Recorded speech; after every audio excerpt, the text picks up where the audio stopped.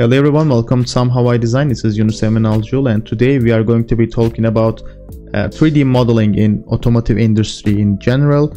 Especially we are going to be comparing Alias subdivisional modeling and the Blender subdivisional modeling, the differences between Alias and the Blender, since both are used in the automotive industry. So this is going to be strictly about the usage of the automotive industry. It's not about any other unrelated industry that I am talking about. So the opinions, my personal opinions, covers the automotive industry workflows only.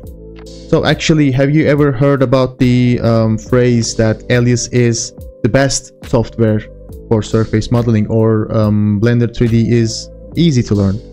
Well, actually these are really subjective thoughts. There is a logical reason behind every software is chosen to be used. Of course, I'm going to be talking about my personal opinions here, but if you are a beginner to these softwares, especially if you are aiming to land a job in automotive industry, I hope this video inspires you. And if you are professional already in the industry, let me know what you guys think at the end of the video. So yeah, without further ado, let's jump to the Alias. As you may know, Alias is one of the most dominant software in automotive industry, and this is exactly why most of the design studios in the automotive industry are expecting you to know how to operate Alias as a designer or as a 3D modeler, such as myself.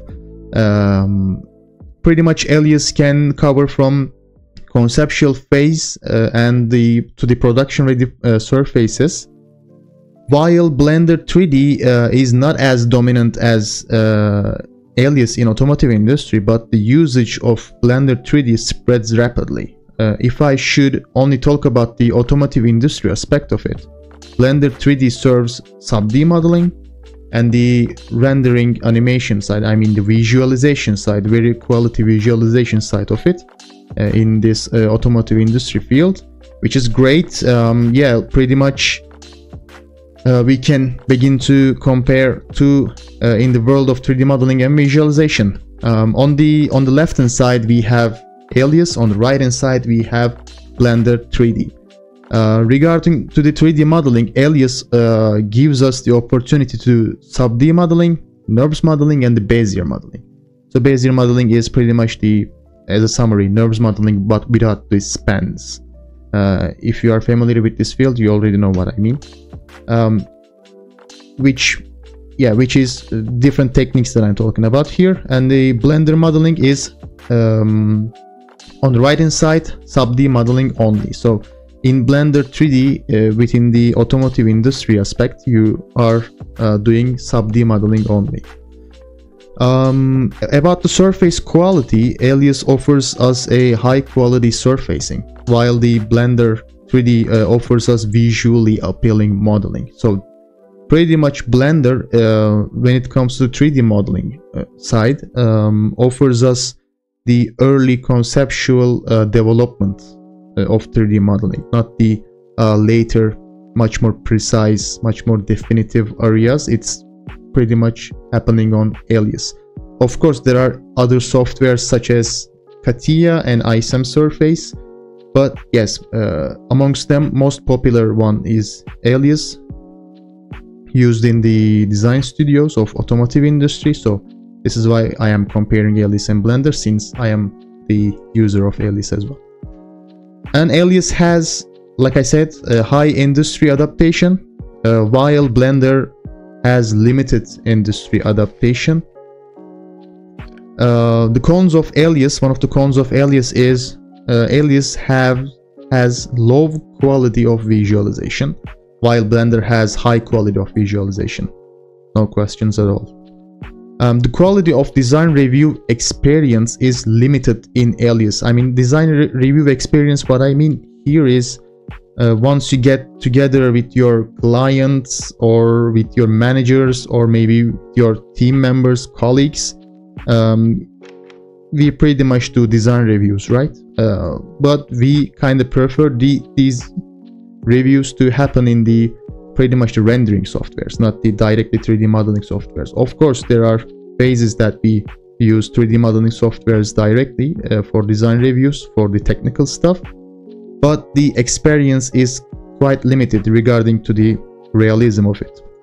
While Blender offers us a very high quality design review options such as renderings, animations, you name it.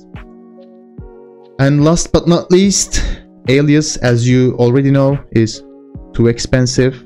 I mean, as an individual it is almost impossible to purchase, but offers to educational free license, which is good.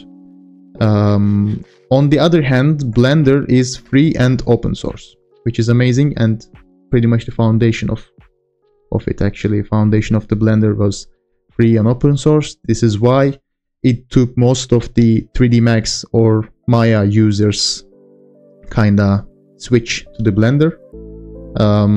Yeah, if you are Blender users, as far as I know, it goes with donation. It kinda donation based software.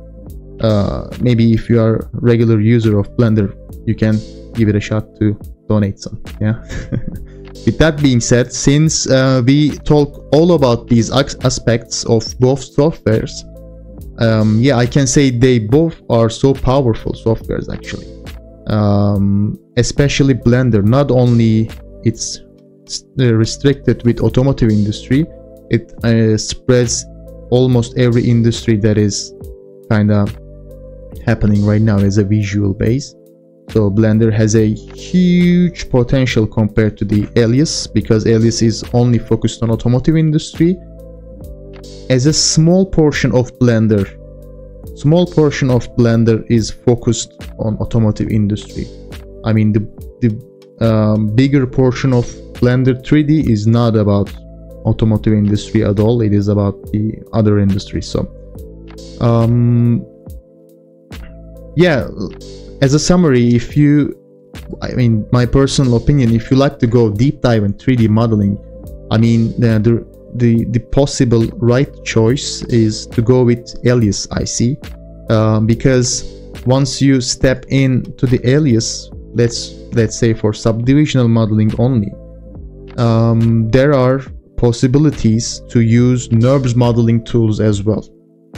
Once you get used to navigating within the software, operating it in a better way, you can jump between the different modeling techniques that are used in automotive industry in an easier way. But if you get used to do Blender subdivisional modeling, if you like to jump to the Alias surface modeling, let's say, you kinda begin to feel some adaptation problems.